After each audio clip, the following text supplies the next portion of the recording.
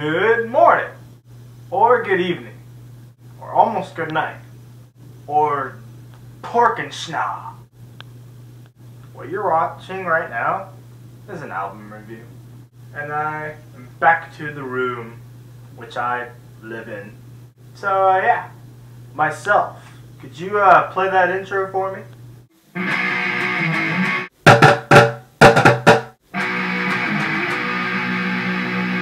What I am going to review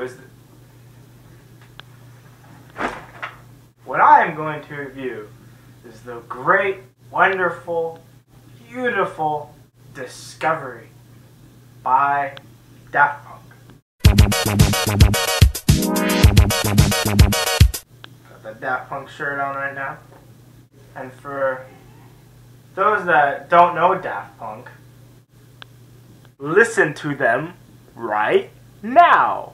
They are very, very, very popular worldwide.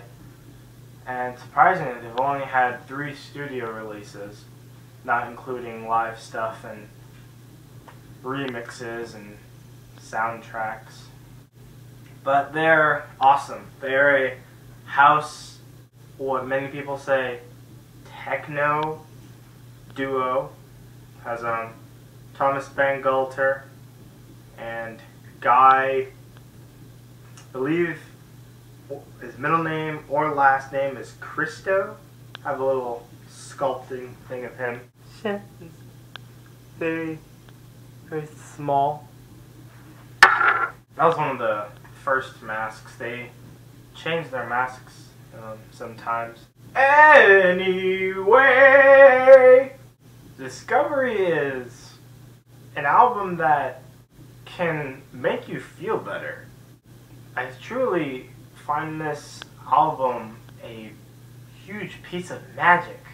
If you feel like dancing, then you can pretty much do that throughout this whole entire album, except probably 2-3 tracks, probably just 2. It starts off with One More Time, then it somewhat fades into Aerodynamic, then goes to Digital Love, Harder, Better, Faster, Stronger, and then it's just full-on amazingness from there.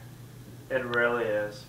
From Crescendolls to Vertus Quo to my favorite Daft Punk song in the world, Superheroes.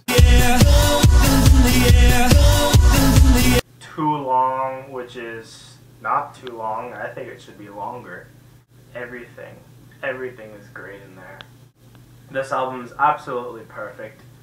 From the production, of course, these guys are just geniuses in every way. From even guitar work, it has some guitar in there. The solo to Digital Love is mind-blowing. The bass, which is probably one of my top favorite things about Daft Punk, the bass is just pounding.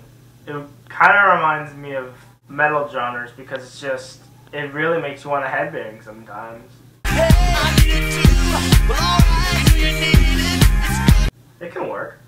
Just putting those genres together would... Many people fail at that. I don't think there's really one band out there that's succeeded. Unless you count industrial metal bands.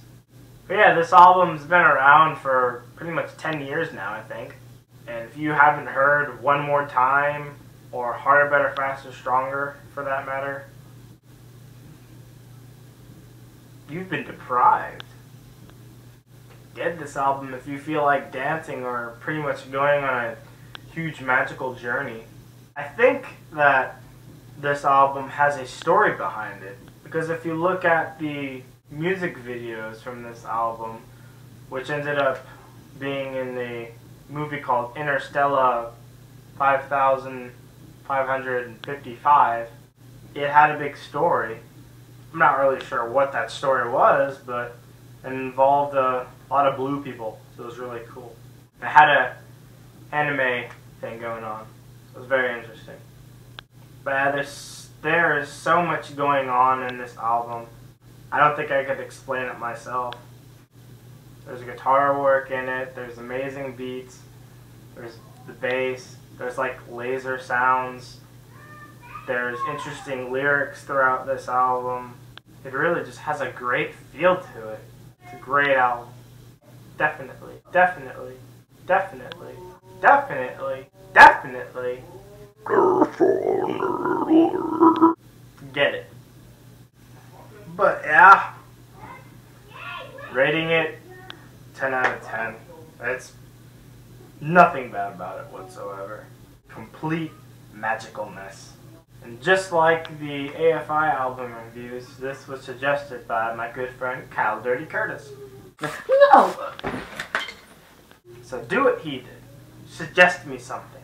Now. Comment. Subscribe. Make me a happy person.